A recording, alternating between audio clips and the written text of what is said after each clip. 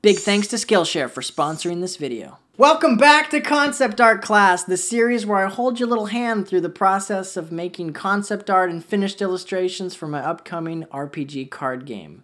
A series where I also show off your artwork. By the end of this video, you will learn these 4 things. How to research and choose reference images, pumping out dozens of designs like a machine, refining the designs in a smart way by balancing functionality and style, and then finally some tips and tricks for how to take your drawings from concept sketch to finished painting. And you can use the bits of knowledge in this video to make your drawings more interesting, start padding your portfolio with better art, summon the dead, and actually designing things instead of just doing studies from references. Yeah, I called you out. What are you going to do about it? In the last video, we designed and illustrated some weapons for the card game. This time, we'll be designing and illustrating armor.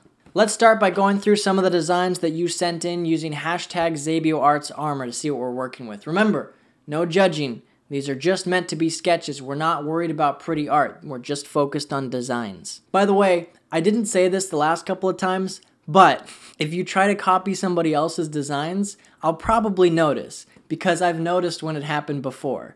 So if you're gonna copy somebody's art, use that as practice. Don't say that it's your artwork.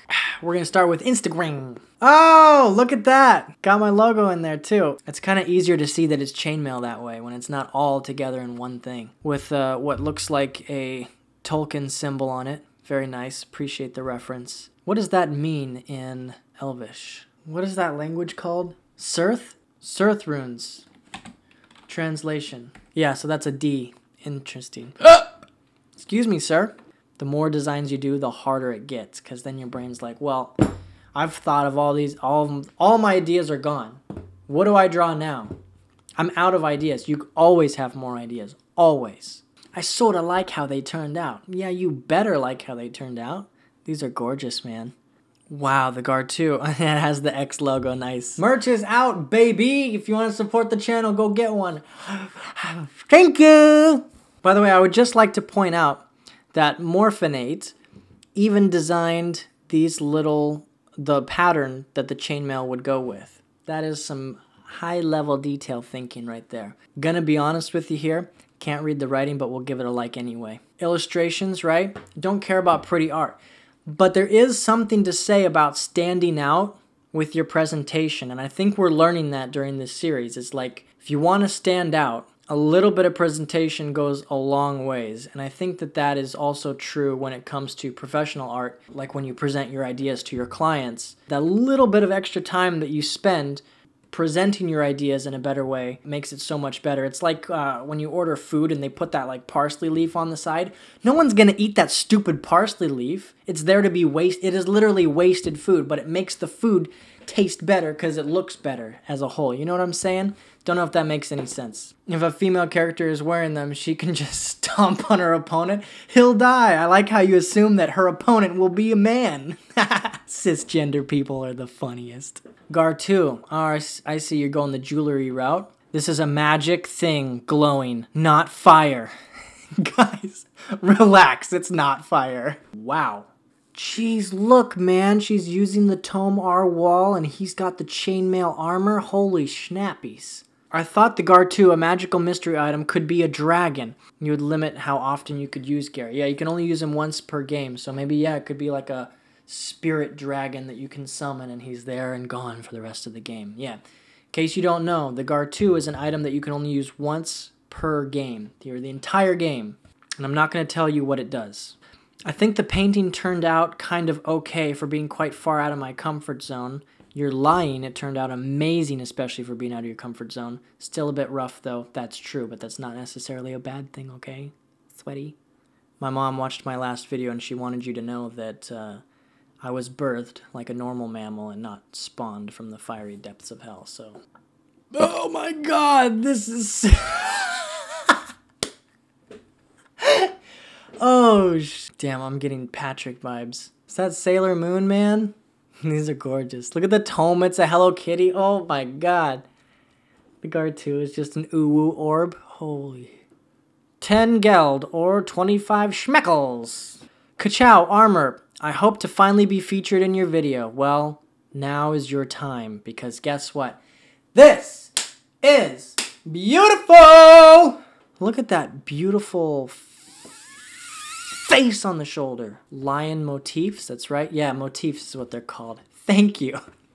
I don't words well good. By Artistry Alexis. Big shout out. Thank you for being the only person on Facebook.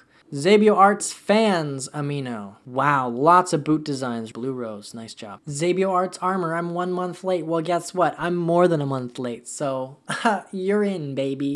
Oh my god. Look at that X in the middle. I wasn't actually considering doing an X on a design until now, because you made it look really good. I don't know if I want to do that, though. Maybe I should do the X so that when people are playing the game, they'll be like, oh yeah, that's right. Frickin' nerd over here made this game. Wow, lots of designs just for the boots. Wow, nice. I like the symbol and the chains and the bits of metal coming off of the book. I like the magic emanating from this book. On one hand, like, I'm hoping that we can grow this channel and get more people watching this. But on the other hand, I kind of like having it this size, because it's like I can read every comment. I can go through and read all of your notes on every single thing that you posted. You know, there's only a couple hundred, so it's going to be a bittersweet day if I ever get to the point where it's so much that I can't go through it all.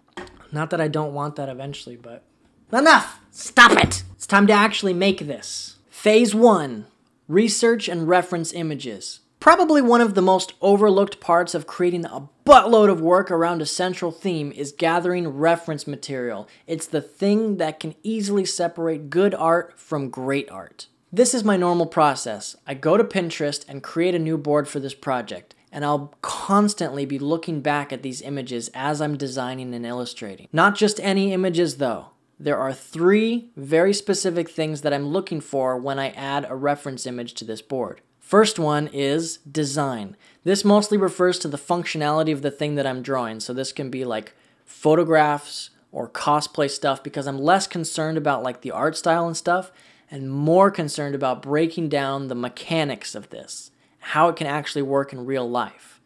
Don't worry, we'll break the rules later. Next thing I'm looking for in a reference image is lighting. I'm not really concerned with functionality on these images. All I want are pretty colors. They don't even have to have anything to do with what I'm drawing. And the last thing I'm looking for in a reference image is style. This one kind of combines the two a little bit. It's more of like an inspiration and a feel. Functionality and lighting scenarios are cool, but we need to constantly be vibe checking the whole time. Art style plays a big role here. Now that we put all these things together in one board, it kind of feels like having a bunch of parts to build IKEA furniture, but without any of the instructions. And if you're worried that you won't be able to do it because the parts look like they don't belong together, don't worry. That's totally normal. You don't have to be talented. Just follow a formula and everything will be just fine. The rest of this video is laying out that formula. Phase 2, silhouettes. It's like that Who's That Pokemon thing, right? It's just a shape, no details at all. So if your thing that you're drawing looks cool as just a shape, just a silhouette, it's a lot harder to screw it up later on. Trust me, I have lots of experience screwing stuff up. You can infer a lot about something just by the overall shape. Is it nice and friendly? Is it dangerous? Is it solid and strong? Is it quick and agile? Keep those things in mind and blob a bunch of stuff together. Phase 3, define the design. Got the blob you wanted? Good. Now it's time to make a bunch of different designs with that blob. See if you can come up with a bunch of designs without changing the silhouette at all. This is where your reference images come into play. You can especially look at the ones that are kept for their functionality, like how the straps and buckles interact with each other or how wrinkles fold into each other, getting into details like that. Combine those details with all the weird stuff that your mind wants to see, and you got a beautiful recipe that Grandma would be proud of, baby. A good general rule is to make sure that there are some big shapes, medium, and small shapes so that it's not all uniform and evenly spaced out. Eventually, you can deviate from the silhouette if you feel like it, but make sure that your silhouette is still effective in what you're trying to convey. You know what I'm talking about? Does that make any sense? Like, do you want it to be solid, strong, quick, and blah, blah, blah, blah, blah, blah? What feeling do you get from it, man? Phase 4, color comps. I struggle a lot with color, and I think it's because I assume that other artists just automatically know what colors to pick, like it's second nature. But in reality, a lot of other professional artists have to experiment to find the colors that work. You can do this by working from super rough first, blocking in the color. If you're really struggling, find a few color palettes online and restrict yourself to those. If you're really struggling, assign a color to one of the values that you put down. It's like coloring a coloring book.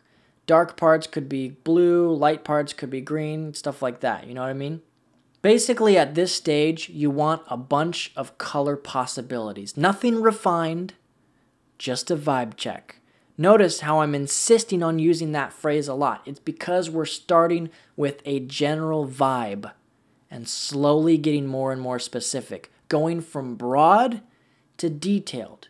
If you do it any other way, you can easily get lost. Thinking of it like a funnel is going to be a great asset. Phase 5, rough lines. You can actually skip this step, but I like to do it because it's hard for me to go from blobby shapes to finished line work. Working with rough lines like this helps me focus on perspective and proportions without getting caught up in the tiny little itty-bitty details too quickly.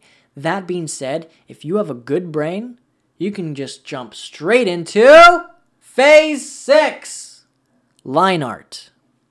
Now that we have our design, it's time for the line art. This is where it starts to get a little tricky because different art styles can clash at this stage. Some people like to do heavy comic book style hatching. Some people like going straight into painting with no lines at all. Some people like cell shading. Some people do a combination of a bunch of different things. Some people don't know what the hell they're doing. Follow your heart and let out your farts. Be yourself and express that stinky cloud of creativity you've been holding in all these years. We're counting on you. Good job. It doesn't have to be polished, clean line art. In fact, I hate doing clean line art. I despise it. But I'm including this line art phase because it gives you a chance to refine your designs and clean it up enough so that it's clear what's happening. Now, I've been saying to avoid details the whole time, but now we are at the detail stage of the design process. But now that we're here, I want you to do something very interesting with your drawings. Only detail the parts where you want your viewer to look. It's easier with a character because that's obviously going to be the face and maybe one other part, right?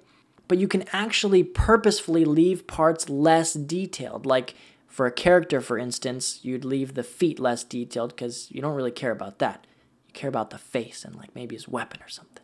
And that's so that the viewer's eye will naturally go back to the parts you want them to focus on. So whatever you're drawing, whatever is the main focal point, make that the most detailed, and then everything else can kind of, you know what I mean? And related to that, this is a big tip here, okay? Listen, don't make every single part of your drawing detailed. The eye needs some space to breathe. If you put intricate details on everything, it's like you're suffocating us. Get off of me, you fat duck. I need to breathe. Give me some blank spots on your drawing. Geez, be considerate. All right, we're approaching the final phase of this whole process. But before we get to phase 7, I want to take 30 seconds to thank the sponsor of this video. Guys, you've heard me talk about Skillshare before, and that's because I really like working with them. They have a great service that I know will bring you value, especially if you like watching art tutorials in your spare time. If you don't already know, Skillshare is an online learning community with classes that are a lot like YouTube tutorials, but they're nice and neat and tidy like proper classes. They got everything from animation to fine art, music, everything that you need to make whatever kind of projects that you're into at the moment. Right now, I'm taking the weirdest class called Start Drawing Techniques for Pencil Drawing. I don't even know how to describe it. I don't know. If you're working on a project right now, I highly recommend trying it out. The first 1,000 people who use the link in the description will get 2 months of their premium service for free. Do you know what that means? You can try it out and tell me if I'm wrong. But I'm not though. If you don't like it, you can cancel anytime. But I think it's worth it for you to try it and see for yourself. Thank you very, very, very much to Skillshare for continuing to support this mess of a channel. And thank you for not skipping ahead. I see you. Phase 7, painting. Whew, we're finally here, guys. I'm going to throw out a really scary word, but stick with me. Lighting. It scares me too, but I like to think about it like anime and comic book characters. Cell shading. There's one base color and a shadow color, and maybe sometimes a highlight color. Imagine where your light is coming from. An easy lighting scheme is like where the light is coming from the top and maybe slightly to one side. I'm sure you've seen that before. And I should really make a video on all the different ways that you can light and shade your subject. But for now, the easiest way I know is to lay down your flat colors, make a new layer for the shadows above the flats, and then set that one to multiply. Your shadow layer is going to be on multiply. And start shading all the parts that are hiding from the sun with a cool gray. Now the colors are not going to be perfect at first. I can never get it right on the first try. So keep adjusting it until you get the colors that look good with your drawing. Now we get to black and white, baby. I kind of went backwards, but sort of not really. I laid down the flat colors and then I'm using the flat colors to get my values. You can just go straight into black and white, so you don't have to worry about all that. But never mind, I'm making it more confusing. Shut up, Andrew. Okay. I still have anxiety when it comes to picking color. So I always have to keep reminding myself that there is a more important part of color that is lurking in the shadow and is often forgotten, and it's called value. Value is a good vocab word that will save your life. It basically means how light or dark something is, and it's 1,000 times more important than the colors you choose. So before you get into your pretty colors, make sure that you have a good mix of dark, medium, and light, and not all evenly spaced. Sometimes the bigger areas with less detail can be darker, while the detailed areas can be lighter, and vice versa. Just like how the big, medium, small shapes are not all evenly spaced out, don't let the value be evenly spaced out either. Now you can create a new layer and set it to color. Now just glob on some colors on top of that black and white and you're good to go, baby. Now if you look at your painting, all of the information is there. It's just time to tidy it up and make it look cleaner. Make sure that everything is inside the lines, stuff like that. And that's it. It's really weird how fast it comes together when you have that formula. It's like you're holding off on the detail, and then boom, detail's there, and you're like, what? Okay, I'm done? There's got to be more, and oh my god, you can spend 20 hours trying to finish these and do more and more and more and more, but, I mean, at some point, you got to call it done and move on, man. If you want a chance to be one of the people at the beginning of the next episode, stick around because I'm going to go through all the items that are going to be in the next one. Oh boy, you are in for a doozy in episode 4, my man. So we know that in this card game, you can customize your character and use different items and abilities to defeat your opponents, right? Well, the next video is designing all of the spells and abilities that your hero can use. We're really thinking outside the box on this one. Here are all the spells and abilities on screen. You can choose whichever one you want or as many as you want. You can do all of them for all I care. You could even do a bunch of designs just for one. In fact, that's a really good way to get your design brain going. Pick one thing and then do like 20 different iterations of that one thing. It's hard on your brain, but it'll get your design muscles pumped. Post your drawings using hashtag Xabio Arts Spells for a chance to be in the next concept art class video. We're getting closer and closer to having this card game done. And guess what? This next episode with the spells and abilities is the last one before we design our heroes. Whew. Getting there. I'm excited to see what you come up with. You got a couple weeks before I go through them. Thank you so much for watching my stupid videos. I appreciate you. Leave a like and subscribe if you can. Maybe a comment because I read all of them. And see you soon. Bye-bye.